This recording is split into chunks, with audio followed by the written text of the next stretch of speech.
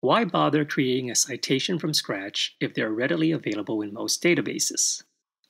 Here are some examples from representative databases. Let's start with opposing viewpoints and select the first source available. We'll select from the Feature Viewpoints category.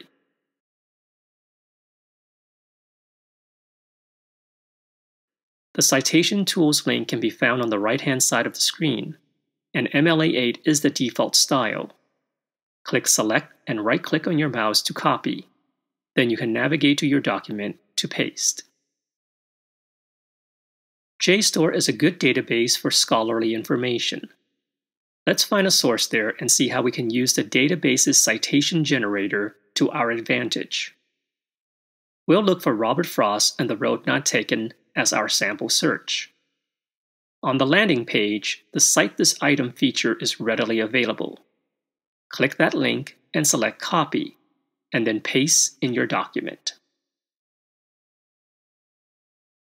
Now, let's try one using a streaming database. Canopy is a great database filled with full-length documentaries and movies. We'll randomly select a feature title to see the citation information offered. In this database, the citation tool is hidden under the More link. The tool defaults to APA, but we can select MLA.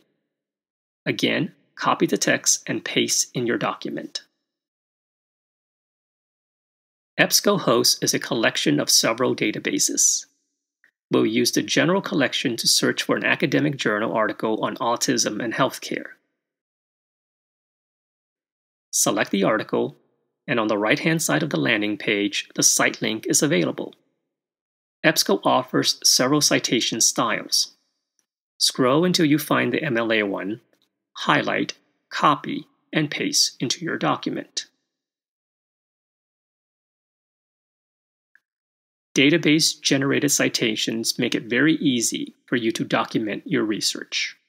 However, now that you have your citations, you have to make sure they're accurate. Database citations may not always be. You have a few tools at your disposal. First, you can click on the Cite in APA MLA icon on the library's main page. Since this course focuses on MLA, select the MLA link. An MLA-style handout is available for you to use. If you're ever at the library, these are the yellow handouts that most students take to help them with their citations. The MLA citation examples for the various types of sources are also available. Using these to compare with the database-generated ones will help you ensure their accuracy.